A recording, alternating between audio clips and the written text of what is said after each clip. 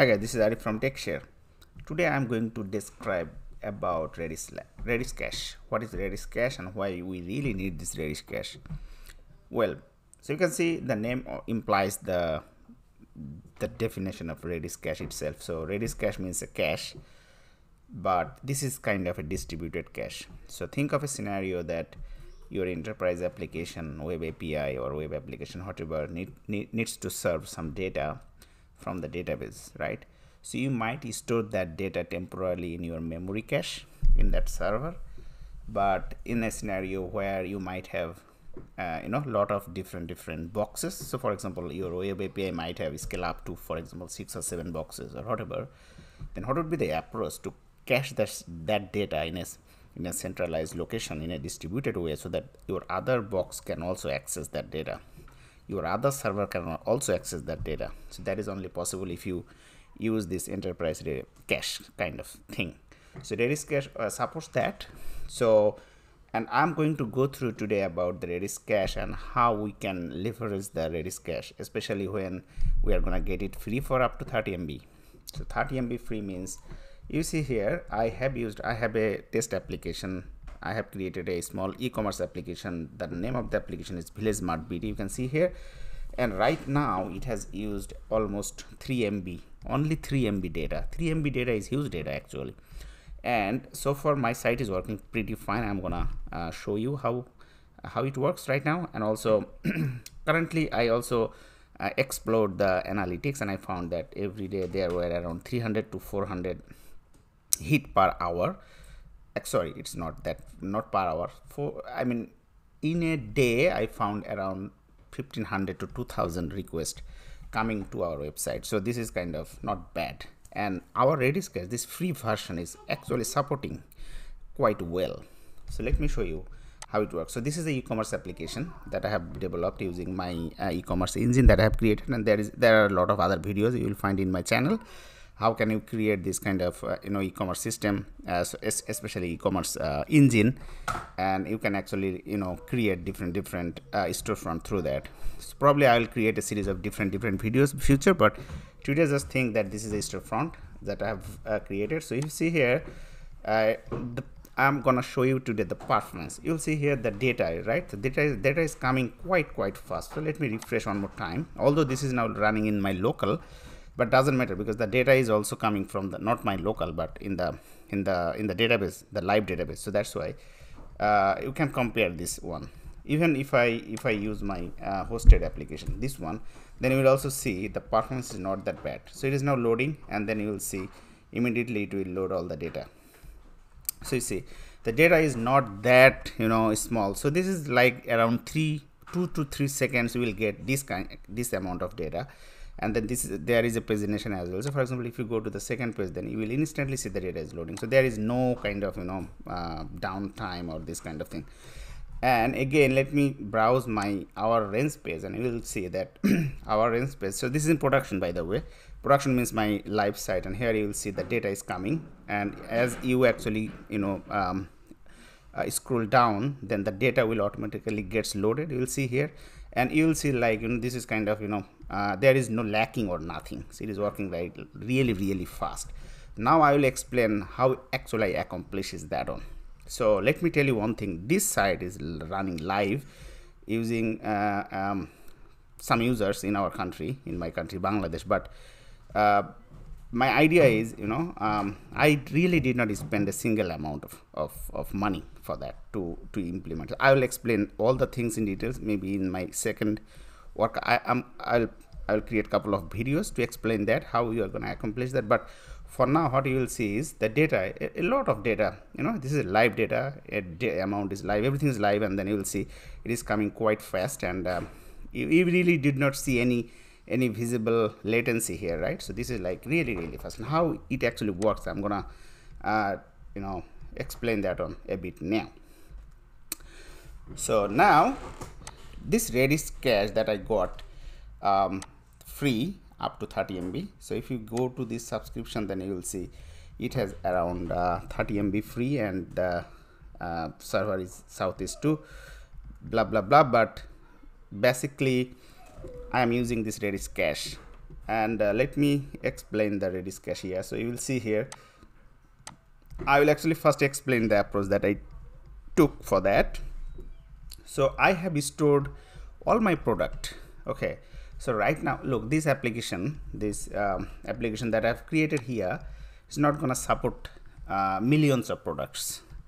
It can, but that's, you know, if that will come, then I need to adjust the application in that way. But right now the thing in my mind is, you know, this kind of small e-commerce application might support up to 5k or maybe maximum 10k products, and that is not a small amount of products. It is still a big amount of products, right?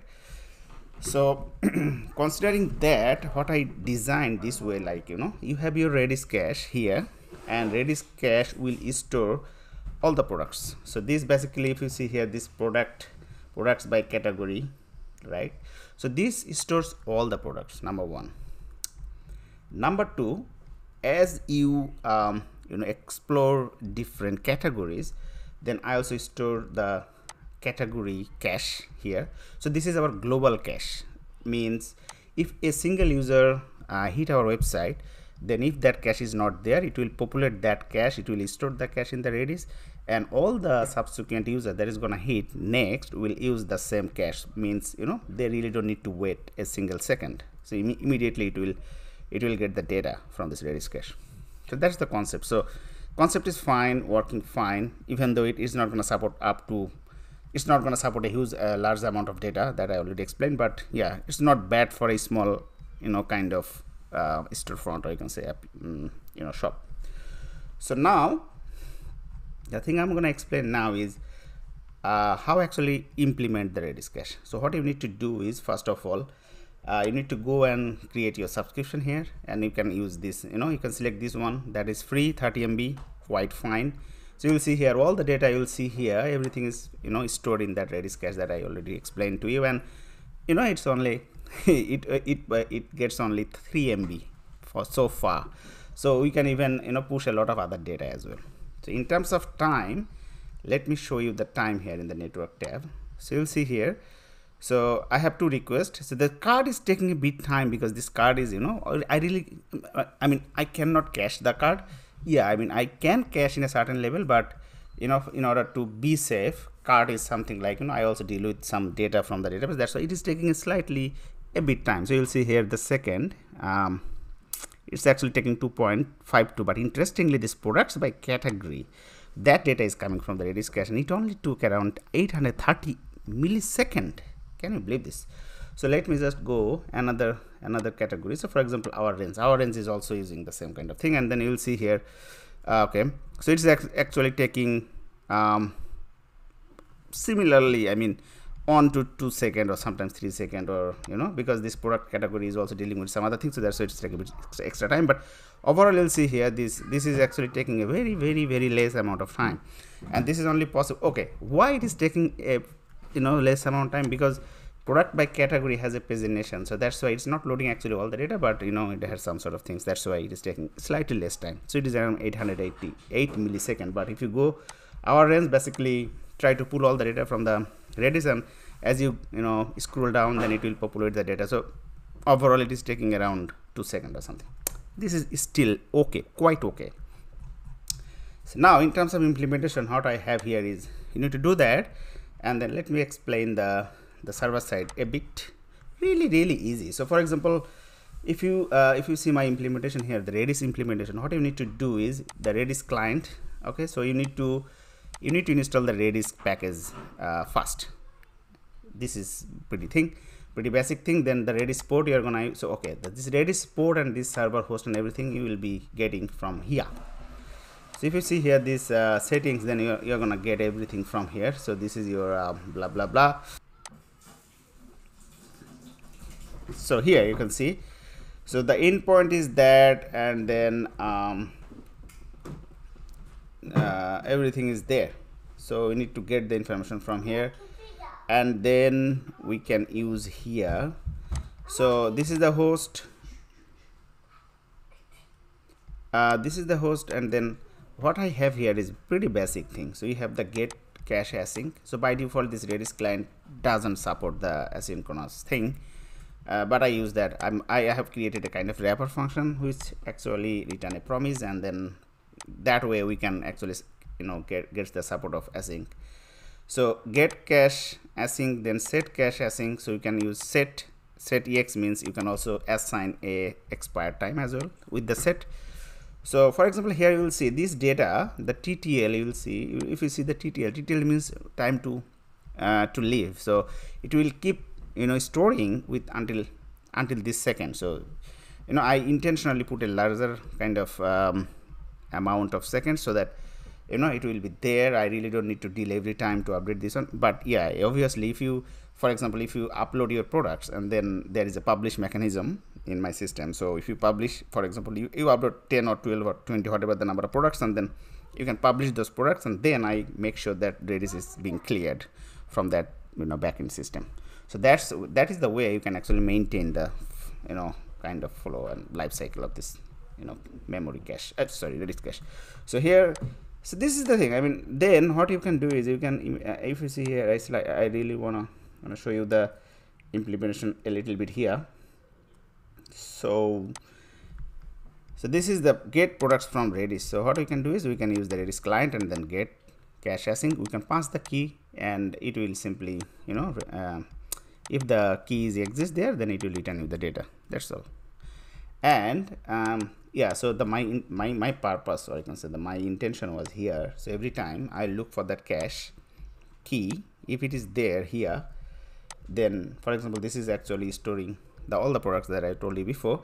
So it will it will see if there is any such key present in the Redis, and it will pull all the data from here. It will not go to my database. I'm using MongoDB database. This is also free. I will explain later, later video about that one, but that's the idea. So mostly I really don't hit the MongoDB. MongoDB is hit very rare occasions when a user try to add a product to the cart, when there is any sort of update mechanism happening, extract the cart, I mean converting your cart to order. So this kind of thing when happens, then actually we go and grab data from the database or try to update the database. Otherwise everything is happening in the Redis. So that's the way this is really efficient. And you will see, let me refresh the page again, and you will see how fast it is. It's literally very fast. So I mean, you really don't need to worry about the performance of your application. So hopefully that is quite enough for today. So here one more time I will tell you is the pretty easy thing. You need to install the Redis package, and then if you explore the package, then you will see how easy it is. So it has some function get, set, and that's all. Alright, so I think that's all for today. Hope we'll see you very soon. And then next video what I'll do, I'll try to explain how you actually implement the Redis cache in your Sitecore commerce engine. So that is my second video, going to publish maybe next week or very soon. Keep following my channel, and then you'll see that obviously. And if you did not subscribe yet, then subscribe my channel, push the bell button so that you get notification when I publish in a new video. Till then, have a nice day, nice evening, nice night. Bye bye.